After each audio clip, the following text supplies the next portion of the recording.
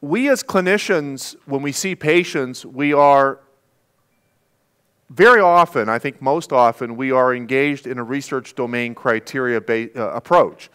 In other words, I don't think most psychiatrists or nurse practitioners or family doctors, physician assistants, depends where we are, I don't think people are that held ransom to the DSM-5 typology. We have to have a diagnostic criteria. We need a common language, a lingua franca. We need to have the diagnosis established. At the same time, informally, it's my impression that many, if not most clinicians, are treating symptom dimensions or symptom domains. So, for example, sleep disturbance, or anxiety, or problems with feeling flat, lack of motivation or reward disturbance.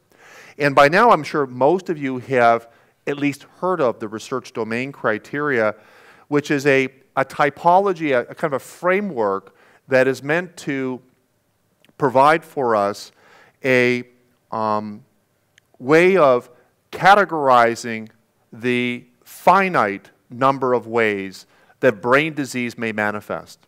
So we talk about negative valence disturbances, known on the street as threat. We talk about positive valence disturbances, which is a disturbance in the reward valuation, reward response, reward learning. So anhedonia would be the catch-all phrase, although anhedonia doesn't quite do it justice. We talk about general cognitive processes. We talk about social cognition. And we talk about chronobiology or sleep. Last week, the Nobel Prize in Medicine was awarded to 3 researchers who discovered the clock gene. So chronobiology has made a resurgence, if you will, in the area of science. The point is whether we're talking about schizophrenia or autism, OCD, major depression, you pick the organism, you can actually disassemble that organism from a phenomenological perspective and probably from a neurobiological perspective and place it in one or more of these 5 domains. In my view, I think the research domain criteria, which the NIH, Tom Insel was the one who led this, is probably the most important advance that we've seen in terms of thinking about the framework of psychopathology in many, many decades. So it starts off with that because there's been a lot of interest in developing new treatments. We have a paradigm strain in terms of mechanistic models. What we also have is we have a diagnostic manual that has very modest, at best, inter-observer agreement. Said differently, experts in psychiatry, when they're in the same room and a person's on the stage with depression or bipolar disorder, the degree of agreement that exists amongst colleagues as to what that diagnosis is very modest. And then when you add to that how to define response or remission, we have tremendous problems with agreement. This is in part, by the way, why genetic testing for depression or trying to pick a treatment based on genetic testing has turned out to be quite underwhelming so far. But it's also something critical, and that is that we're trying to find what is the right treatment at the right dose for the right patient. Now, you don't need to have a degree in science to engage in a bit of Socratic reasoning. If we don't really have a lot of agreement on what the diagnosis looks like a lot of the time, and depression phenotypes is where we really don't agree very much, whether it's part of bipolar disorder or unipolar. We have a lot of differences on what response is even defined as. Then how good is it to look at predictors of response to a conventional treatment defined on DSM-5? So I think a high school educated person would say that doesn't sound very sound. So the point is we need to have a phenotype that we agree on. We need to have a phenotype that's replicable. We need a phenotype that has a well-sussed out neurobiological substrate. And the additional offering of the RDoC, in addition to giving us a very new language, this convergent phenomenological language, is that the underlying substrates, that is the substrates that subserve this phenomenology, are well characterized. So I'm going to talk about obesity in diabetes. Everyone knows that patients with mood disorders are differentially affected. That was news 20 years ago. That's not the news today. We all know that. That's been supported by ample clinical and epidemiological data. The future is going to be about trying to use this information to preempt, to prevent the disease, as well as inform the model so that we can, in fact, intervene with very novel approaches. You're looking at data from an initiative that has been established between our team in Toronto and China. And this is a sample of young people who are at high risk of bipolar disorder. Now, in the world of high risk, there's two types of high risk. There's high risk, and there's ultra high risk. So high risk means your parent, both or one or the other, has bipolar.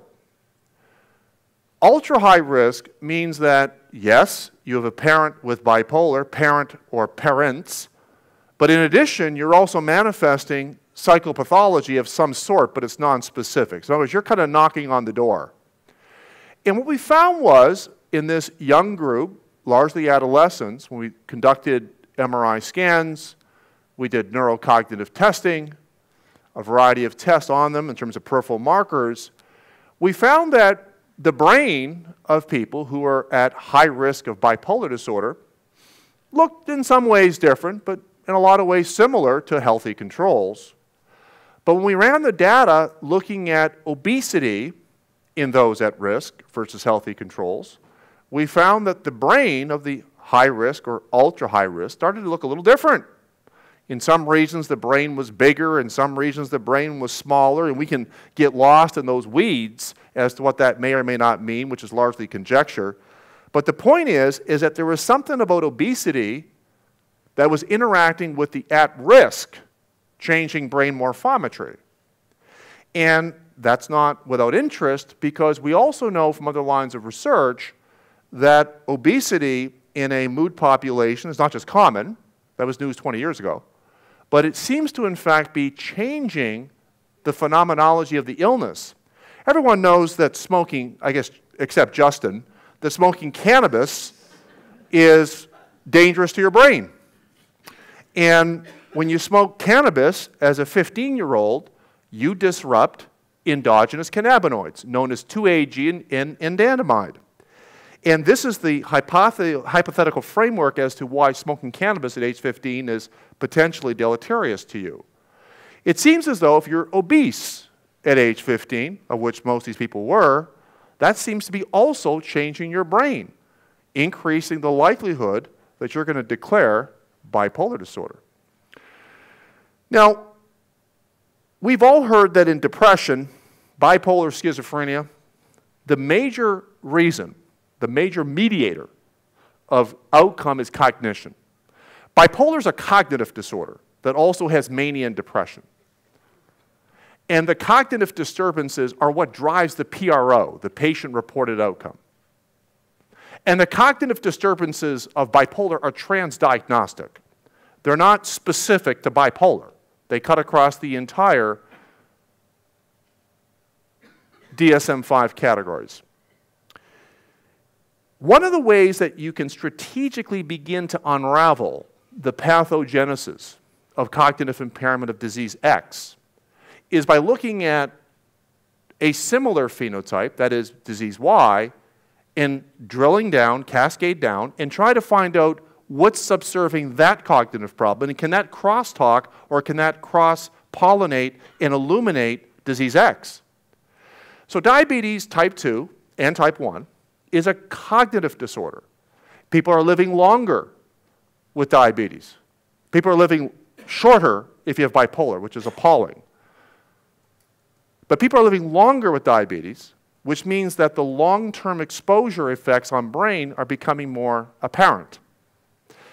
People who have diabetes type 2 and type 1, but type 2 is on the slide. This is a meta-analysis that's in press, exhibit cognitive impairments that are qualitatively and quantitatively a lot like what we see in bipolar, in major depression. Now, just to be sort of pithy about this, to be very brief, this gives reasons to believe that the substrate may be similar. And we know that diabetes is a disturbance of metabolism and a disturbance of inflammation. Anhedonia is a conflation of many different constructs. There's about half a dozen constructs that make up anhedonia. The wanting of something and the liking of something are very different. The wanting of something is largely dopamine. The liking of something is largely opiate, cannabinoid, as well as incretin. And when you look at measures of pleasure in people who have diabetes, like cognition, anhedonia is highly, highly linked to impaired glucose regulation. In my experience as a psychiatrist, the biggest challenge I have from a phenomenological perspective is treating anhedonia and treating cognitive impairment. And I don't think I'm alone. Patients are flat. There's no pleasure. And in bipolar, because of the problems with reward, they engage in abnormal reward behaviors, such as gambling, sex, drugs, alcohol, and food. Anhedonia is a transdiagnostic construct that seems in many ways to be influenced by inflammation and by impairment in metabolism. In neuroscience, we love bad math. 1 + 1 does equal 10 in neuroscience. We just finished a study, the biggest ever done in the workplace, looking at diabetes. And the question was, what is the effect of diabetes and mood disorder on the workplace? So to keep this brief, we conducted a screener of the Canadian workplace. We had almost 4,000 people participate in this survey. And you all know that people who have diabetes type 2 have higher rates of major depression and bipolar. And we looked at this, and we found that people who have diabetes, they have impairments in work, not just absenteeism, but presenteeism. I'm there in corpus, but I'm not there in mentis. They also have problems with depression and cognition.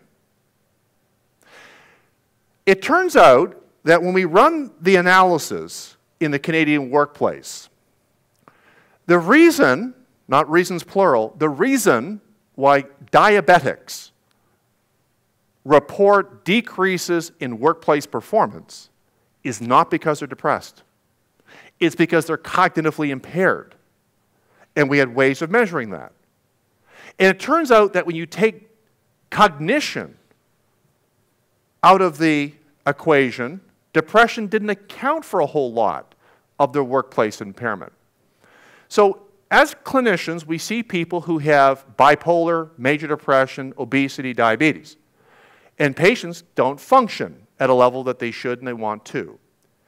And so it stands to reason that treating and preventing physical health manifestations makes good sense.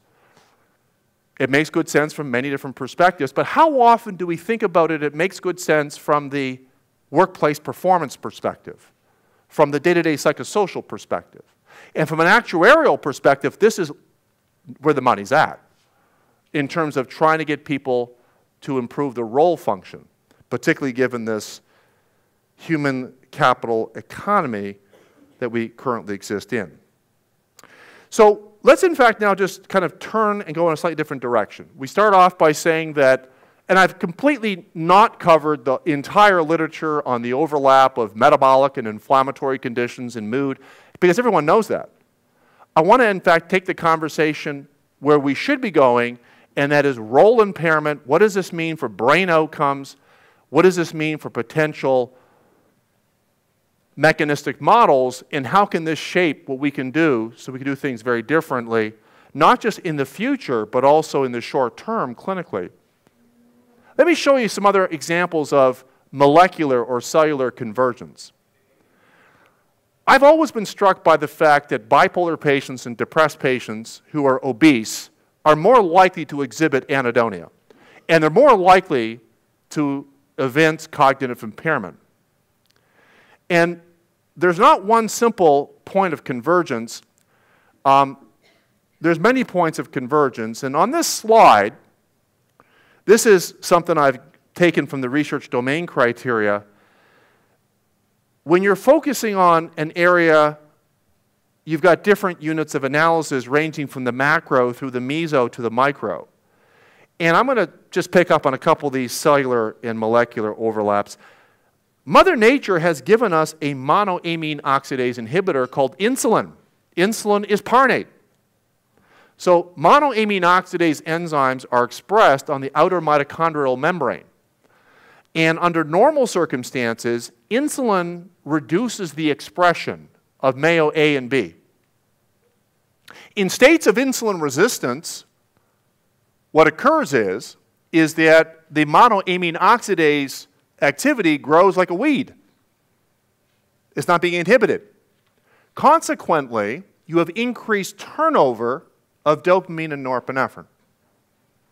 This is why people who have diabetes evince so much anhedonia, and so much depression, and so much cognitive impairment. It's also in part why persons with bipolar and depression who have obesity and diabetes are more likely to manifest a depression-prone, anhedonia-prone, cognitively impaired-prone illness through this mechanism of insulin. Now, you all know by now that multi-episode mood disorder links to cognitive impairment. With each episode, there's a stepwise drop in cognitive performance. That's one set of privileges of recurrent illness. The other privilege of recurrent illness is the hazard for Alzheimer's goes up.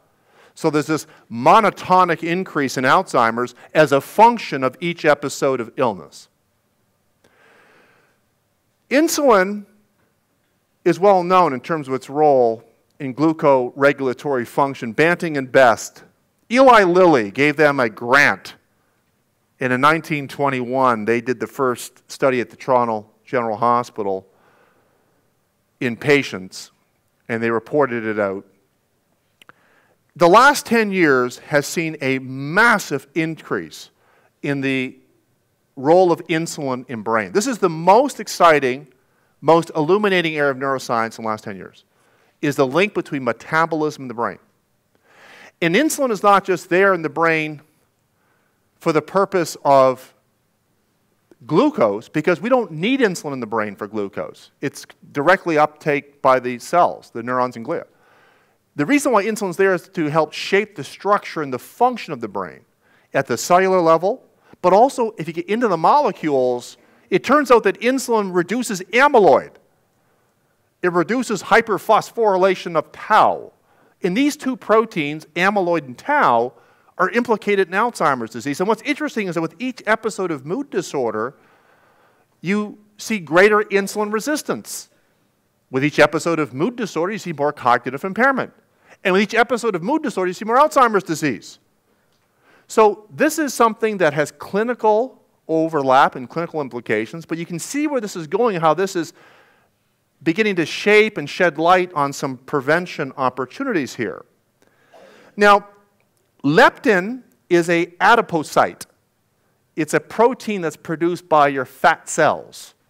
Insulin is largely produced in the islets and the pancreas, and they are dopamine proteins. I already talked about insulin and its relationship with MAO. Leptin, under normal circumstances, tells you to stop eating when you've had enough to eat or your body's energy replenishment has reached its point. And there's lots of evidence now that leptin, which is one of the metabolic peptides, there's about 30 or 40, in insulin, which is a well-known peptide, are related to ventral tegmental area activity. So the reward circuitry involves nodal structures like the ventral tegmental area, the substantia nigra, the nucleus accumbens, and specifically the islets of Calleja. And we know that these systems, these reward nodes, and these reward circuits are engaged by these metabolic peptides. The bipolar population and the unipolar population suffer from terrible reward, which we call anhedonia. They have terrible problems with cognition, which is related to dopamine, and terrible problems with depression, which is related to dopamine. Now, not all pathways lead to dopamine, but I'm trying to show you how these different effector systems interrelate. Now, if I asked you the following question, I'll give you $5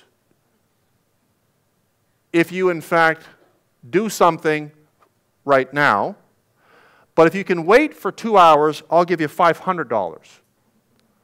I think most would say, let's wait 2 hours.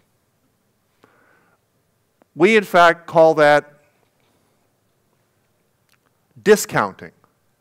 In other words, I'm going to discount the temptation of the short-term fix for the long-term gain. That's a paradigm that's used to measure reward.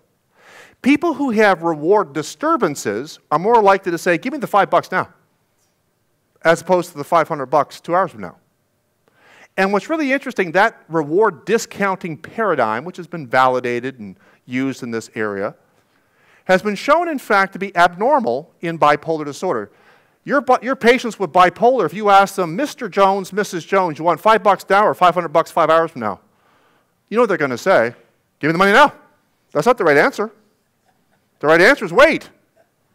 It turns out that if you look at diabetics and you look at insulin resistance, the line going up is good news. The line going down is bad news. So less discounting is good. It turns out that if you're insulin resistant, you're more likely to say, I want the money now.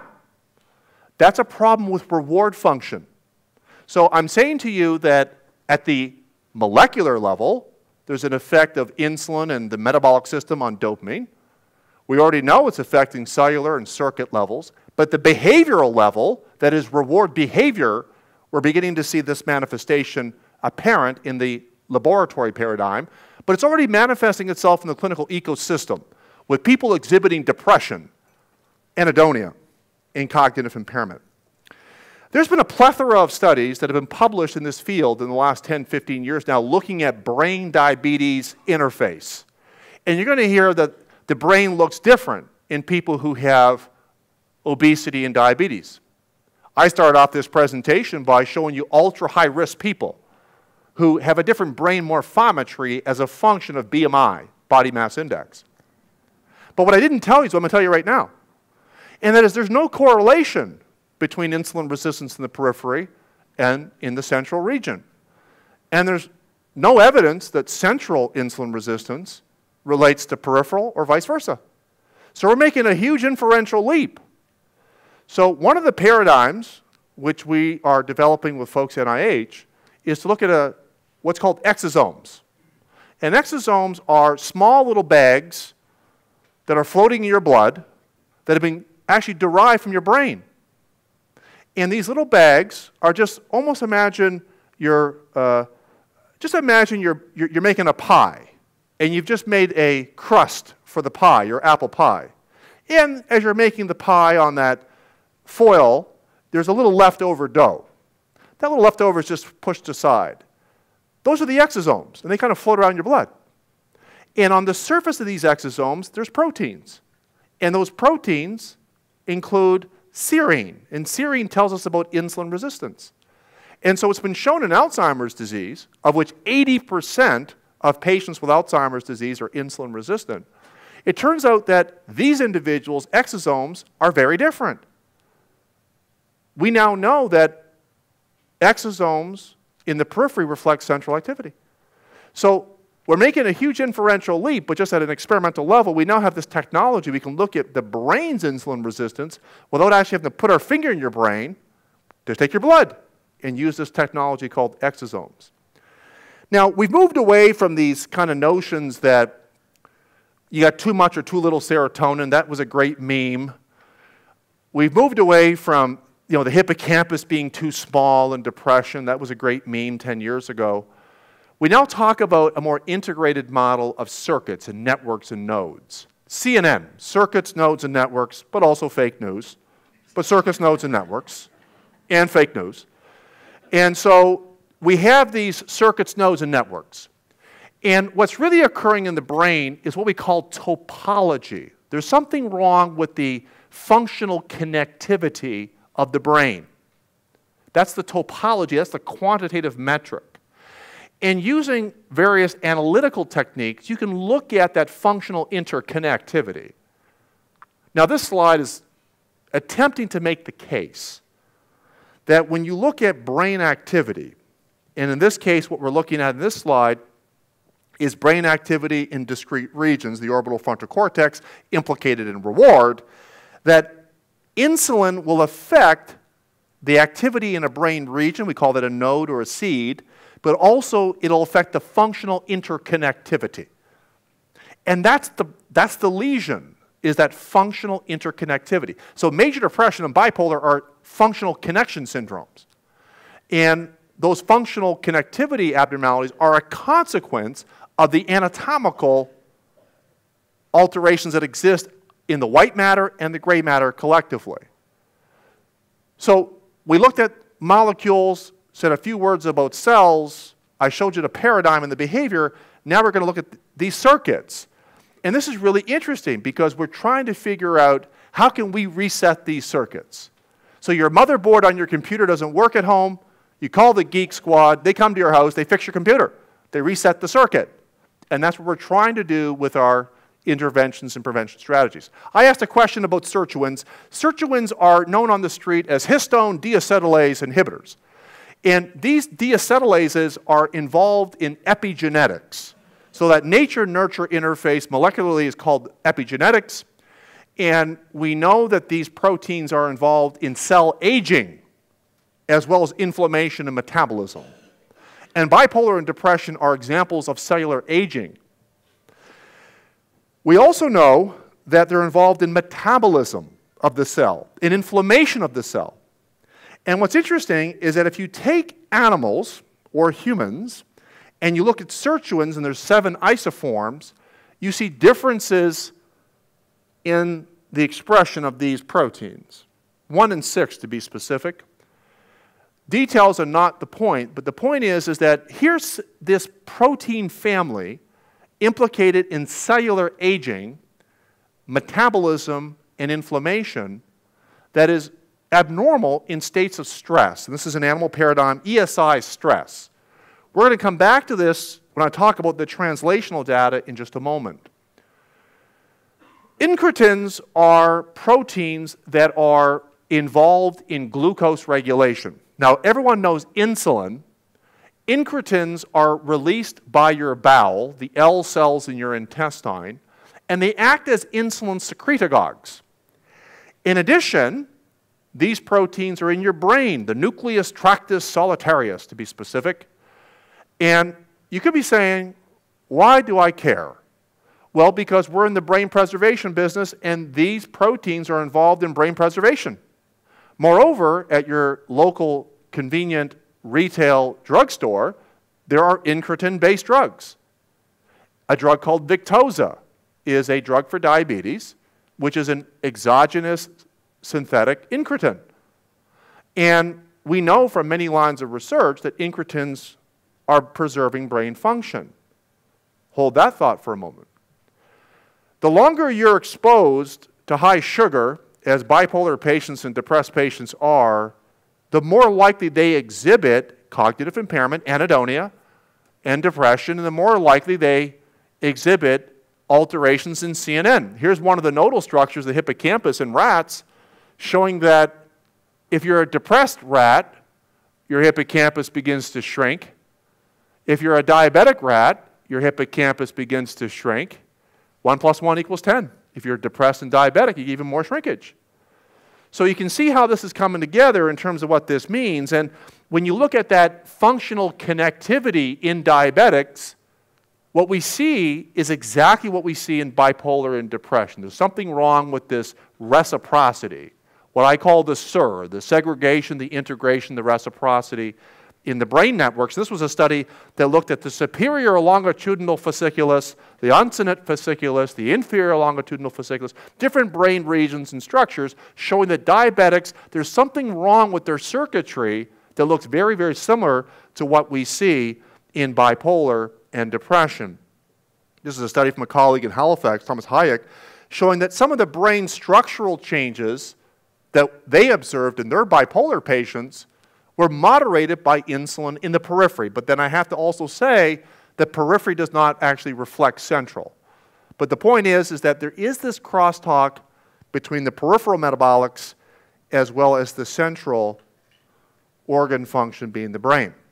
Now, there's a couple of ways that we can begin to think about genuinely novel, not hyperbole, but genuinely novel approaches to managing bipolar and depression.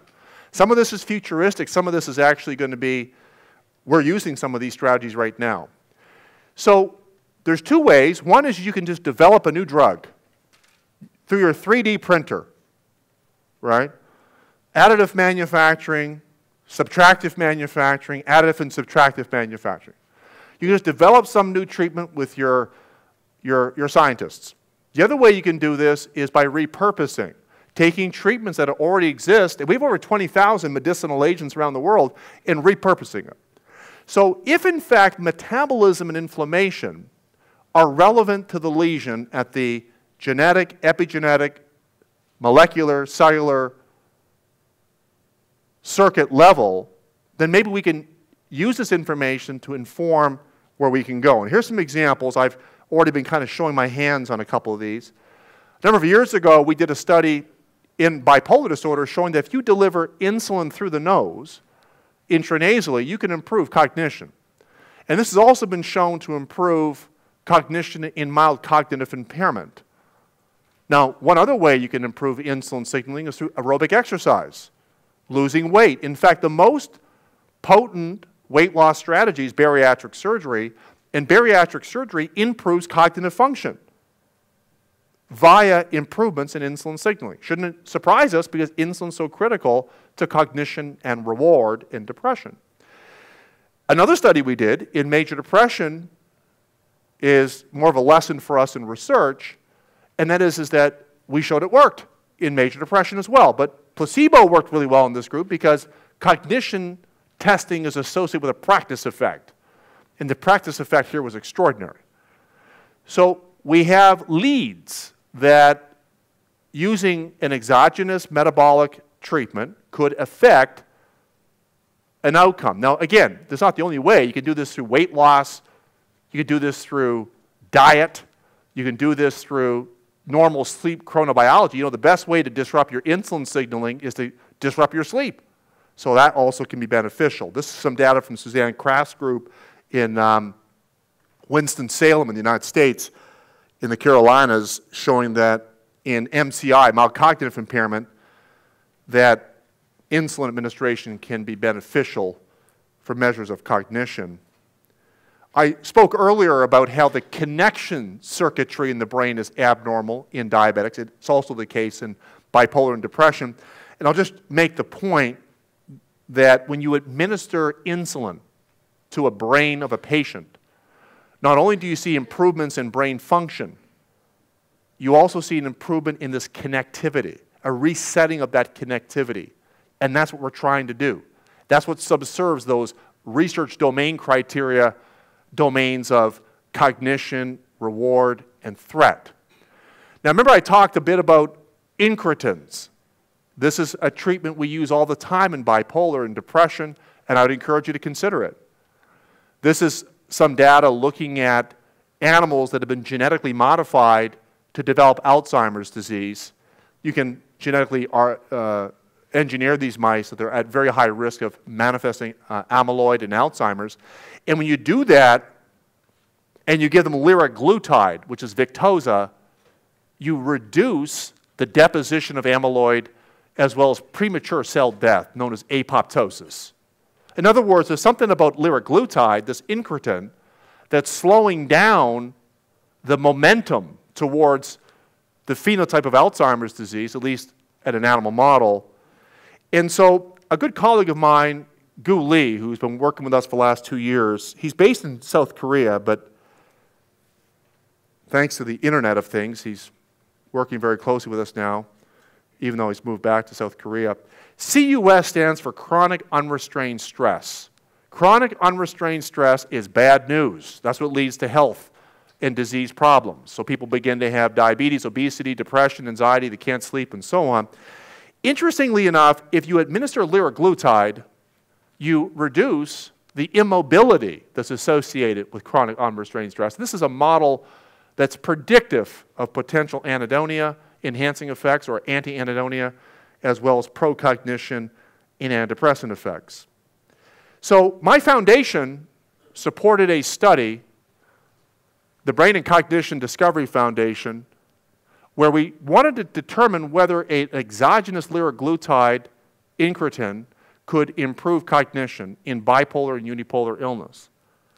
And what we did was we administered a variety of cognitive tests, and we saw improvement in these non-diabetics taking this treatment.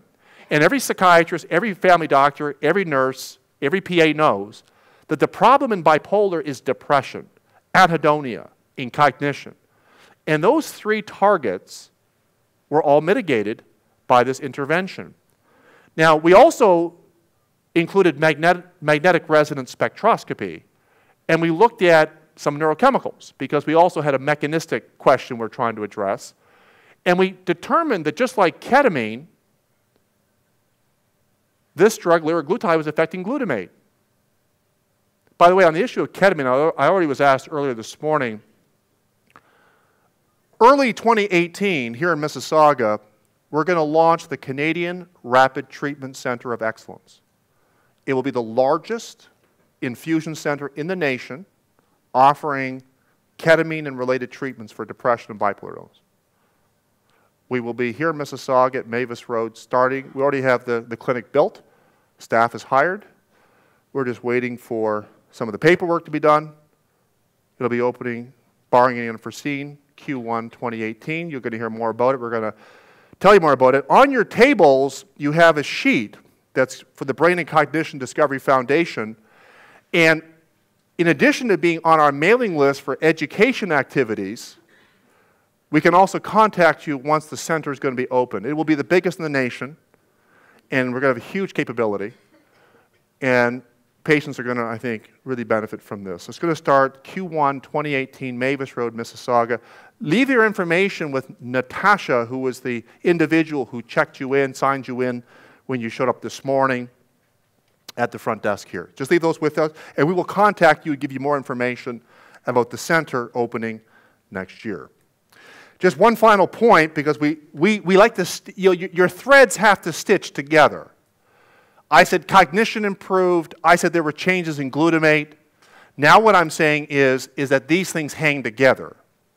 In other words, the correlation is there. That's not, that's correlation between improvements in executive function and changes in glutamate. So in my clinic, I give Victoza 1.8 to 3 milligrams a day to many patients with unipolar bipolar illness to improve cognition, improve hedonism, improve depression.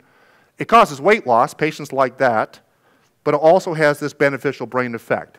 Remember we talked about sirtuins?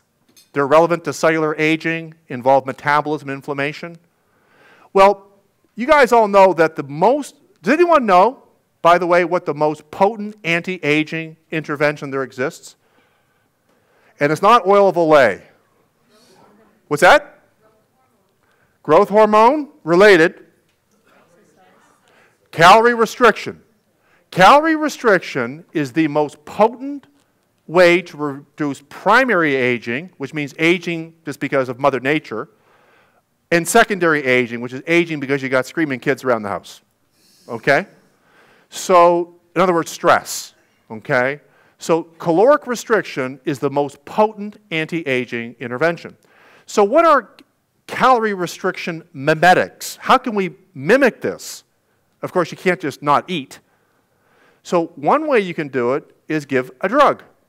And resveratrol is the active moiety. It's a polyphenol that's in red wine. So I know some people are already thinking, I should just stop eating and just drink red wine for the rest of my life. So resveratrol has been shown to upregulate the sirtuin, which was reduced in a chronic stress model. Now, most of us are not going to tell our patients, go drink a gallon of red wine, a nice Malbec. But there's another drug you've heard of called metformin. And isn't it interesting that metformin is also an upregulator of sirtuins? But from the paradigm and the whole framework's perspective, is it not interesting, yet again, that a metabolic treatment is targeting a molecular system that is implicated as abnormal in bipolar and depression? That's why it's so interesting to take this mechanistic model and what can this tell us about new treatments, repurposing or genuinely new treatments. Resveratrol has also been shown, in fact, I think I have one more slide on that, yeah, to slow down the hippocampal volume reduction you see in mild cognitive impairment. Now, this study, I don't know these investigators, but they're working on a database in Taiwan. In my opinion, if I was asked the following question, what do you think in the last 5 years, the last 10 years, is the most important study in bipolar or depression? And I would say, I don't know, lots of good studies. I like to cite my own, but I can't. What are the most important studies? This one's going to be one of the most important studies. And it got no airtime. No one cites it. It's a fantastic study. They showed you could actually prevent bipolar disorder. Have you ever heard this before?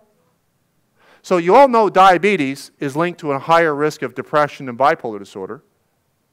But they showed that if the diabetes is tightly controlled, the risk of brain consequences minimized. Therefore, you don't have as much depression and bipolar illness. Now, I'm kind of doing some public relations for these people. I don't know who these people even are. But the public relations I'm doing for them may be in part overstating. I'm sure if they were here, they'd probably be a little embarrassed by what I'm saying. But they don't know what they've just did here. They've just shown a very interesting concept that if you can better treat a brain hazard known as metabolism disturbance, diabetes, you could protect the brain. And we already know with other lines of research that better glycemic control reduces MCI and Alzheimer's disease. So when they're taking Coca-Cola machines out of public schools, everyone says, oh, this is great for the obesity epidemic. That's true. But it's also great for the brain disease epidemic. And no one talks about that because obesity and diabetes are brain hazards. And by the way, since people are frightened, thanks to Tom Cruise, to give kids antidepressants, the suicide rates has gone way up. It's very interesting. And we even have academic people in psychiatry who dislike our treatments and say they kill them too. So it's really a problem, and this is really, I think, important studies. Sitagliptin, not to get too carried with this, I know we're here for psychiatry, but we're also here to walk away with one or two pearls. I think that this is a very new way of trying to think about ways to treat anhedonia and cognition and depression. This is another metabolic treatment that's also been shown to have some beneficial effects on cognition. Let me summarize. We, in fact, need to do things very different. And the overlap of obesity, diabetes, metabolic syndrome in our patients is something we all know. We all know it carries baggage. We know it's determined by social, behavioral, biological, and iatrogenic factors. We all know that. And we all know that we should be avoiding it by optimizing treatments that don't carry that hazard. I've tried to take this conversation in a slightly different direction. What does this tell us about the mechanisms, about the disease? And not just because of academic cogitation, but what can this actually tell us in terms of taking us down a very different path? I've said nothing about anti-inflammatory treatments. We're doing a lot of work in that area. I try to focus on one just as the proof of principle area, that being metabolics. And from this, in the long term, or at least a little further out, there may be some treatments that we can engage, new or repurposed, that can target this, that can be genuinely new, possibly disease modifying, it may be curative. At least that Walquist study from Taiwan gave us some very exciting thoughts around that. But also, I think in the clinical arena today, we already have some treatments that we can offer patients off-label that I think can help our patients. I'm going to stop there. Thank you very much.